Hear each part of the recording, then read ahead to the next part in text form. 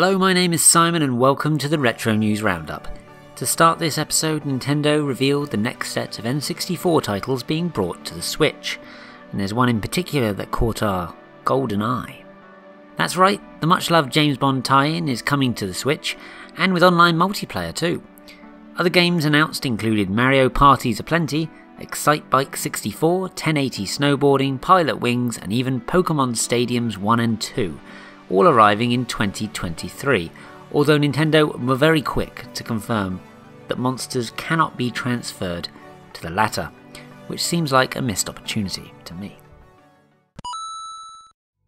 The Switch and PS4 got 5 new Arcade Archive titles between them last month: Pack and Pal, Champion Wrestler, Rompers, Assault, and The Return of Ishtar, as well as Radical Rex, Cubite Classics, also arriving on the PS5 as well.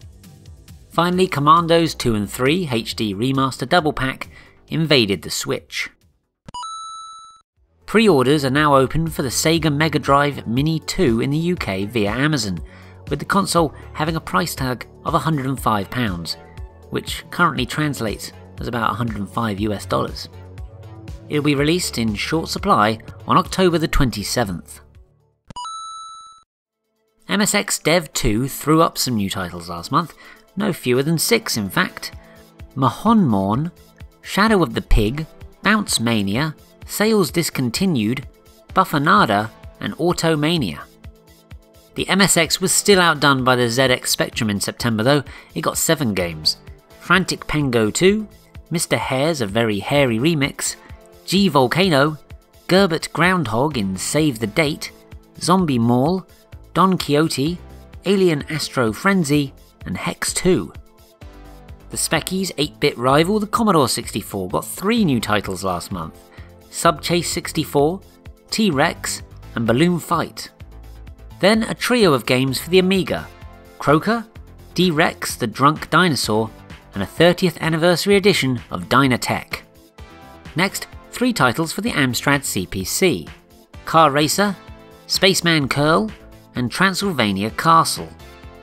Then to round things off, Intellavania haunted the Intellivision, Black Sea Treasure Hunters was uncovered on the Master System, and finally Electrobots Going Underground was dug up on both the Acorn Electron and BBC Micro. Just one piece of news for this segment, and it's that a final version of Flash Beer, a Commodore 64 game that was originally only released as a leaked beta, has turned up online. 3 English language fan translations were completed last month, 2 of them for NES titles: Magic Madness and Penguin Kun Wars. The other was for Popo Lo Kroi Monogatari for the PlayStation, and yes, I know I've pronounced that last one wrong. In any case, that's all for this episode. Sorry for the delay, I was getting married. I therefore dedicate this episode to Charlotte, otherwise known as The Hand in my Boxall video. But what are your thoughts on Goldeneye's long-awaited return to a Nintendo system? Let me know in the comments below, and don't forget to also like, share, subscribe, and stay safe. I'll see you again very soon. Their weak point is oxygen.